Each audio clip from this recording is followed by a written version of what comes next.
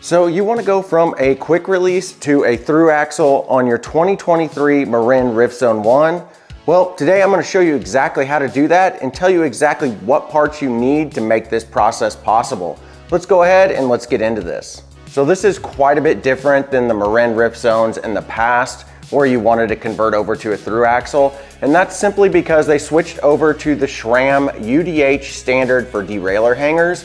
The threading for the actual through axle is no longer on the frame, it's built into the rear derailleur. So the first couple things that you're going to want to do if you want to switch over to a through axle is, of course, get a brand new wheel that is compatible with a through axle. Now remember, this is boost spacing, so you're going to want to get a boost spacing wheel or hub to replace the existing wheel or hub that's on your bike. The next thing you're going to want to do, of course, is transfer over all of the stuff to that new wheel, your cassette, and your disc rotor. Then the next step is going to be to remove the derailleur hanger that is currently on the bike. And to remove the derailleur hanger, you are going to have to remove the rear derailleur. So you're going to need both a 5mm Allen key and a 6mm Allen key. First, let's go ahead and remove the rear derailleur. This takes the 5mm Allen key, and it's as simple as unscrewing the bolt on the rear derailleur from the derailleur hanger. Now, once you've got the derailleur removed from the hanger, we can go ahead and start removing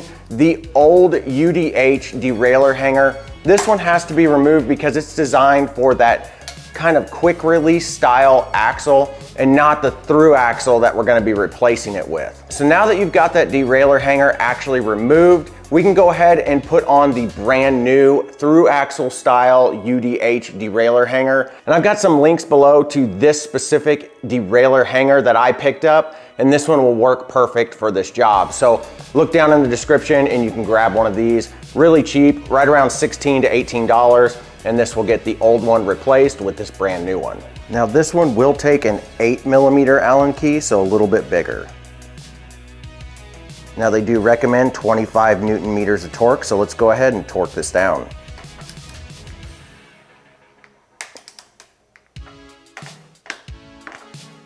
And after you get the new derailleur hanger on, go ahead and reinstall your derailleur to the hanger. Now for the most important and one of the trickier parts to find is the through axle. You guys are gonna wanna pick one of these up. I purchased this from Wheels Manufacturer. It was a little under $40.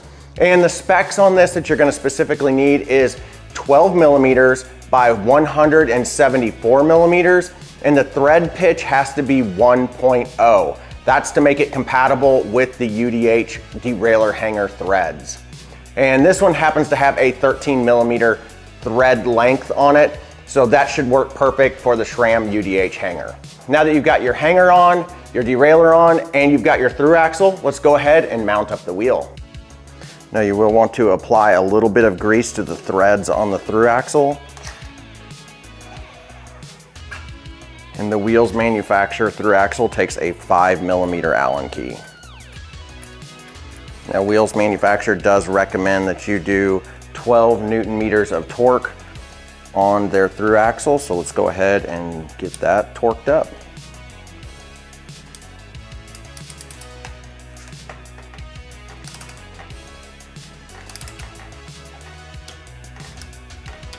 There we go. Now you may have to make some adjustment to your B screw as this hanger is just slightly different, but all you'll need is a 2mm Allen key, and then you just thread the B screw in appropriately and get it to the correct tension.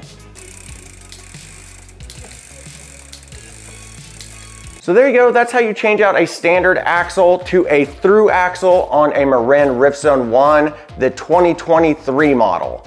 Now this is different, like I said earlier, for the 2022 and below. So if you are running a UDH derailleur hanger, this is the process that you would need to go through to actually make this possible. I'll put some links below for the derailleur hanger you'll need and for the through axle you'll need.